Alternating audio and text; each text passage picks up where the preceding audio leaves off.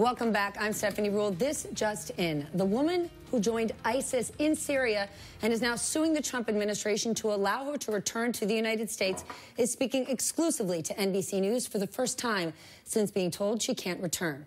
Hoda Muthuna just spoke to NBC's chief foreign correspondent, Richard Engel, who's made his way into Syria as he filed this incredible report just moments ago. This is the Al-Hol refugee camp, and this is where some of the ISIS family members are being kept. At this camp alone, there are more than 1,500 people from 48 different countries, wives and children of ISIS members. Among them here is American-born Hoda Muthuna. Yesterday on the Today Show, Secretary of State Mike Pompeo said that Muthuna has no right to a U.S. passport, that she has no right to return to the United States. This morning, I showed Hoda that video and got a response. I read the papers and I know, in fact, that I was a citizen. And when I tried filing for a passport, it was very easy. It came in 10 days. So I thought I didn't have a problem. And I'm sure there's no problem. And I know my lawyer hopefully is working on it and he will win the case. Do you think you'll be able to go back to the United States? Do you want to go to the United States? I prefer America other than anywhere else, yeah. And what do you want to do if you went back to the States? What do you think will happen to you if you were allowed to go back? Of course, I'll be given jail time.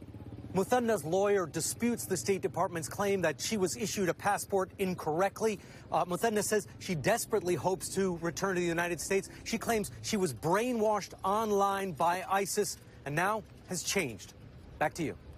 Yikes. I got to get my panel in on this one. A.B., what is your reaction to this? My reaction is that she said she prefers the U.S. to other places.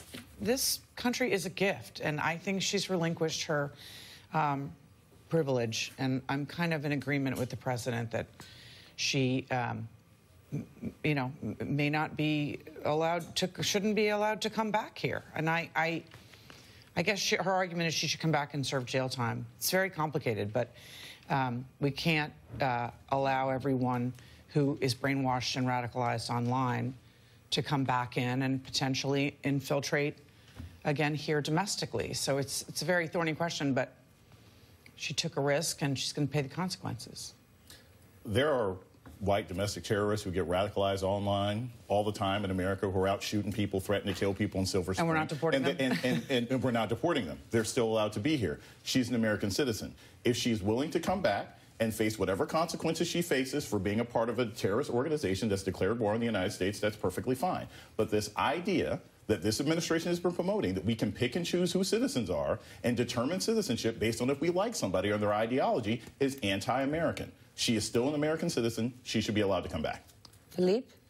I'm going to get this segment wrong, too. I'm somewhere in between that. You know what? That's a safe place. Right or wrong. You know what? You started the last one wrong. The last one. You ended on a high note. And that was a rehearsal, right? That wasn't on TV. Yeah, it shows tape. Don't worry about it. You know, I worked in the State Department for 4 years. I understand the legal requirements and rights that this woman has. So, yes, if she wants to come back, I think she should be allowed to come back. I would feel a hell of a lot better if she were facing charges before she came back, and she would know what that was. I'm not a lawyer. I don't know if that's possible. I don't know the background to it.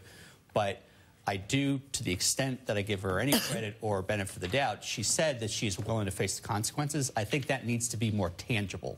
And that meaning more tangible? When she says face the consequences, she has to articulate what that is? No, we should articulate what that is. I don't know in what jurisdiction she committed a crime, but she should know that she is facing X charges in X jurisdiction, X felony for X amount of years. Obviously, she gets due process, benefit of assuming that she's innocent until proven guilty, but it can't be this just vacuum of everyone gets to come back no matter what they do to our country. And just being a part of ISIS, we need to determine exactly, because we've had people flee and join ISIS before. You had somebody do that a couple years ago. We need to...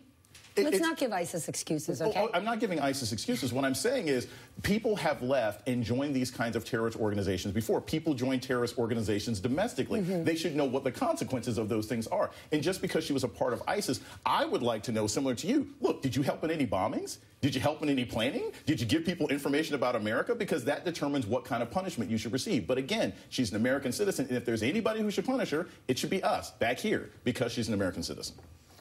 All right, this is a complicated one. Up next, breaking news, Democrats